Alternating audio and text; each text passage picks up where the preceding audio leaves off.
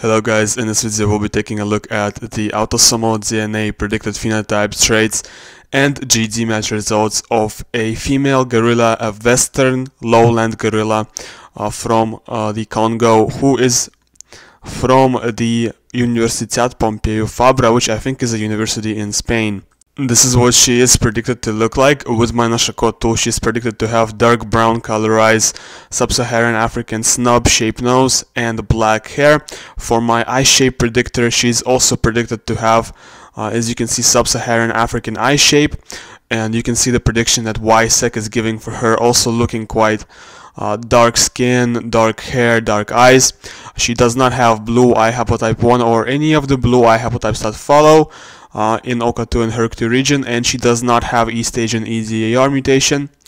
What's interesting is that she actually has some light coloring variants that are implicated in light coloring of skin, eyes, and hair in humans, in TIRP1, in the gene near SLC45A2, in TIR, in SLC24A4, and in OCA2.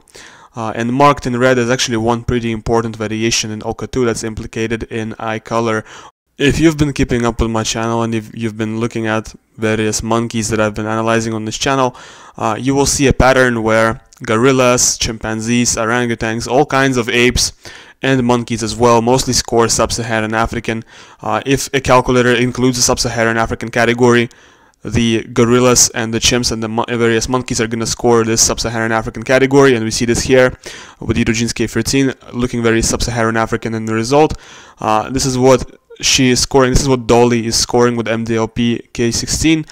You see she's scoring 81.4% ancestor, and ancestor is actually a component that was originally meant to represent Neanderthals and various archaic hominids in Europe. However, it's quite ironic that this component actually peaks in Johuan people who are South African hunter-gatherers, and because this gorilla is scoring mostly this component, she's getting modeled mostly as Johuan with the oracle. This is what she's scoring with MDLP K23B, and here we can really see that she's very similar to this in terms of the groups. The closest group to her is archaic human, and it's not necessarily a Neanderthal group because Neanderthals score that plus archaic African, which she doesn't really score. Archaic human seems to be representative of drift that's unique to gorillas and various monkeys in general, because monkeys tend to score mostly this category. With Eurogenes K36, once again mostly scoring pygmy, and with Ethiohelix K10, which is a calculator specifically designed for sub-Saharan Africans, you can see she's scoring mostly Khoisan and various pygmies. Well, these are the closest groups. These are the closest human groups to various gorillas, monkeys, and Neanderthals in general, non-humans in terms of genotype. And with Gedrosia K3, once again, you can see she's scoring 87.6% sub-Saharan African, overwhelmingly sub-Saharan African in the result. And with Ancient Eurasia K6, once again, we can see the same pattern. And this is not just this gorilla, this is every gorilla that I've made a video on. It is also every chimpanzee and orangutan. And probably any non-human is going to score mostly sub-Saharan African with Gedmatch calculators. Now we'll be taking a look at her traits with my Genome Analyzer tool. So choose file, open our gorilla. Where is our gorilla? This is our gorilla. Yeah. Okay, so let's see what kind of traits our gorilla has. She's got GG here, which means warrior genotype in COMT, and TT here meaning higher dopamine level. So this is the warrior genotype in MAOA. So she's got warrior genotype in COMT, but warrior genotype in MAOA. These two genotypes contradict each other. So she's got more of the COMT enzyme, but less of the MAOA enzyme. Doesn't have any of the no-go learner variants in DRG2's pro-frenetin pro variation, which, by the way, if you've been paying attention to my videos, you've seen baboons. You've seen a baboon and a macaca, and they both had two no-go learner variants in this variation, which is pretty interesting. I was surprised to see that. Is not an unexpected genotype to see, having a baboon or macaca scoring this super European kind of genotype here, but this gorilla doesn't have it, and gorillas and chimps, from my understanding in general, don't have the no-go learner variant in pro-frenetin pro variation of DRD2. She's got GG here, which is the typical genotype for most. What I really want to see is this TAC1. This is a very interesting variation to look for when you look at gorillas or monkeys or Neanderthals, because they tend to have AA here. They tend to have the atypical A1 genotype or A1 variant. Most humans, like me for example, like probably you, most humans have GG in this variation, which means A2 genotype, but this gorilla has AA, which actually means A1.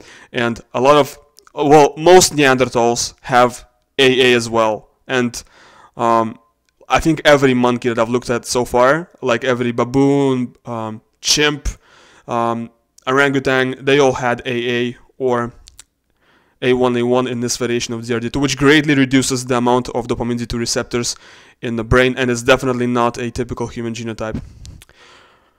We're going to skip all that. What about this TT here, which is a typical genotype for most humans? The implications of the genotype is that the individual does not have long-form 5-HTT-LPR and does not have a decrease in the risk of depression. Well, this is pretty typical genotype for humans, not to have long-form 5-HTT-LPR. Most humans have short-form 5-HTT-LPR and slightly higher risk of depression, but actually not me. I'm actually the exception to the rule because I have long-form 5-HTT-LPR and therefore a much lower risk of depression. It's pretty rare actually. You don't see that very often. For the empathy gene, for the lactose persistence, does not have European lactose persistence. Nothing surprising here. Not even a human, let alone a European. For OXTR, the empathy gene, GG here, which means 2 variants for higher levels of empathy, and AA here, which means 2 variants for higher levels of empathy. Interesting stuff.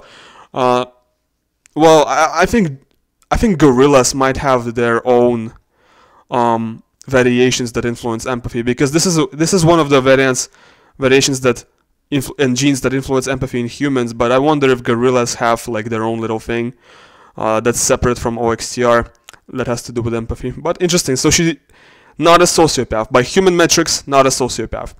For diabetes, she's got CC here, which leads to a 7-fold decrease in the risk of type 1 diabetes.